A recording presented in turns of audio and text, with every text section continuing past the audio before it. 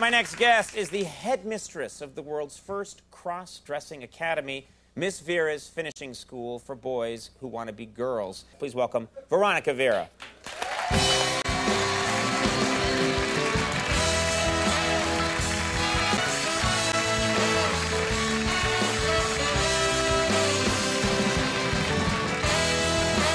Veronica Vera, welcome to the Rialto Report. Thank you, April. It's great to be here. The first thing I want to ask you is the fleur-de-lis. It's on the cover of one of your books. It's in the Academy's crest. You have a tattoo of it on your foot. What does that mean to you, that symbol?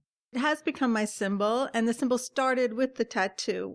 In about 1985, I wanted to get a tattoo. I was always interested in tattooing, and I became friends with Spider Webb, fabulous tattoo artist. And at one point, I called Spider, and it was like New Year's Day or something. It was kind